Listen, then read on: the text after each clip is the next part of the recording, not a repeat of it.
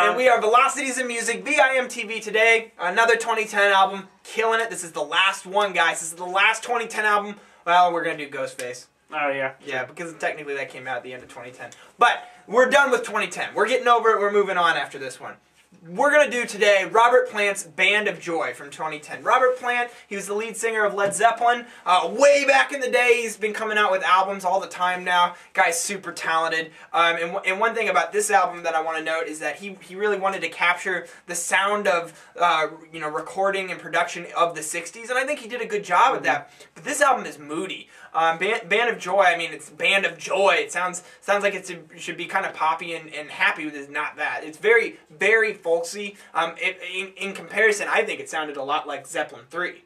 Yeah. And it's just like stuff you'd hear around a campfire, very creepy at times, lots of atmosphere. Tom, what'd you think?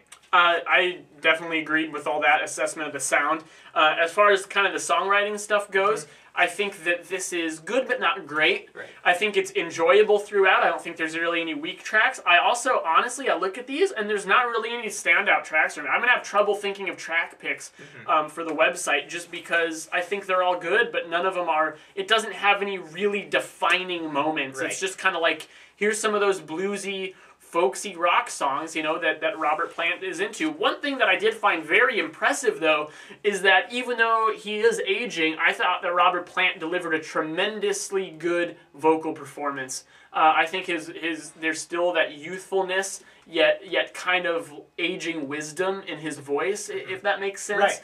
Right. And so I didn't feel like there were any moments on this album where I thought, man, this guy's getting old. He's losing it. I thought that it was strong throughout in that regard. I'll tell you what I missed, though. I wish that there was just a few baby, baby, baby. I want more of that, you know? Where's that? Where is that? Are you not trying to seduce me anymore, Robert? Am I not sexy Come enough on, for you Robert anymore? Plant. I need to be seduced. Yeah. This is definitely a mood bomb. I feel like, Tom, some of the reason why you're probably having trouble remembering some of the songs is just because I don't feel like the songwriting is quite up to par. And at first I thought it was, and then with subsequent listens, once I got up to like the 5th and 6th listen of this over the past, 3 weeks since we had some extra time with this set, I felt like it just didn't, I figured out kind of what he was doing, and then I realized that it's really not that cool. A lot, on several tracks, he develops these ideas, and I'm specifically talking about Harm Swift Way, House of Cards, Satan, Your Kingdom Must Come Down. He develops this idea that's worked into the lyrics, and it's not just the lyrics, it's the instruments too, but it's the whole package, the whole song. He develops this idea, and then it just kind of repeats and repeats and repeats, and it goes on for a long period of time, and it gets kind of mind-numbing after a while. And I feel like it's just more of a mood maintenance sort of thing than actually adding anything additional to the album or general sound of the album, and that kind of frustrates me at times because the guy clearly is a genius, so I want more. But on other songs on the album, such as Silver Raider, Monkey, and the last track, Even This Shall Pass Away, I feel like he's able to capture more of an atmosphere and do some really cool things with guitar and production. Like track 4, Silver Raider, Tom and I both independently came to the conclusion it sounds a lot like Radiohead's Lucky, track 11 off OK Computer. There's a lot of good things to be said about that because it's Radiohead. I love Radiohead. Come on.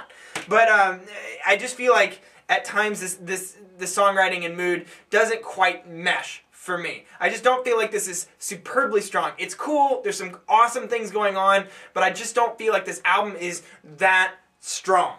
That's where I'm at. I completely agree. Okay. Lyrically, too, I get a little iffy here and there. I wish there was a little bit more depth to the lyrics, but the production, instrumentation... Production is fantastic. Yeah, the guitar work that he uses on here, too, is great. So that's something that I really thought was a highlight. To me, this is a classic 71, just right above, in the 70s range, somewhere in there. I'm going to go 76. And I feel like this is the perfect score for this album. I feel like anybody's going to have a hard time making a case that this is the best album of 2010. I don't think it's on anybody that I've seen's top 2010 list. However, it could be wrong. So if you love this album, tell us why. I'm pumped to hear about somebody who loves Robert Plant. So I can't wait to show this album to my dad, to tell you the truth. Yeah. But I want to hear what you guys think. So leave us a comment at www.velocitiesinmusic.com or youtube.com/velocitiesinmusic. I'm Jake. I'm Tom. And we are VIMTV, moving music critique forward.